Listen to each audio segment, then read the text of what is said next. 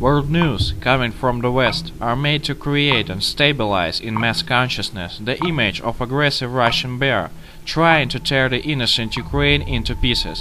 That is why he sent troops to eastern Ukraine. While the people of Ukraine are living in a constant state of war with their own government since the country had become independent.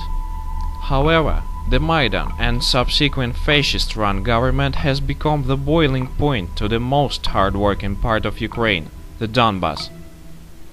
The rest of Ukraine remains in the slavery of poorly managed economics. The state is in the deep international debt, and the government currently continues to fuel war machine with its resources, including the strategic gold recently disappeared from the National Bank. As the economic result, people within the peaceful territory of Ukraine have to live with the world's worst performing currency.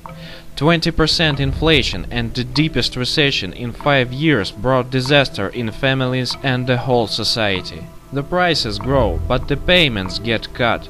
Recently, Ukraine has stopped transferring pensions to the residents of Donbas. This has made situation worse for the elder people, but affecting no enemies. Or should we consider our elders as the real enemies of oligarchic state? Remember when the top Europe ruling bigwigs has required Ukraine to raise the age of retirement for being associated. They made also the similar in Greece, Ireland, Spain, made lower and middle class people pay for their higher miscounts.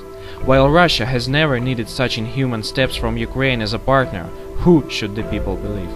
No oligarch Poroshenko, but simple working Ukrainian is paying for war, for governmental fights, for their wealth, which they can only preserve and increase with the assistance of major partners in the US and EU. That is why they create elusive images, while the truth remains horrible. Life levels fall, thousands get killed, territory is unstable. The environment is more than favorable for breeding the fascist and Nazi ideas into repressions, murder and genocide.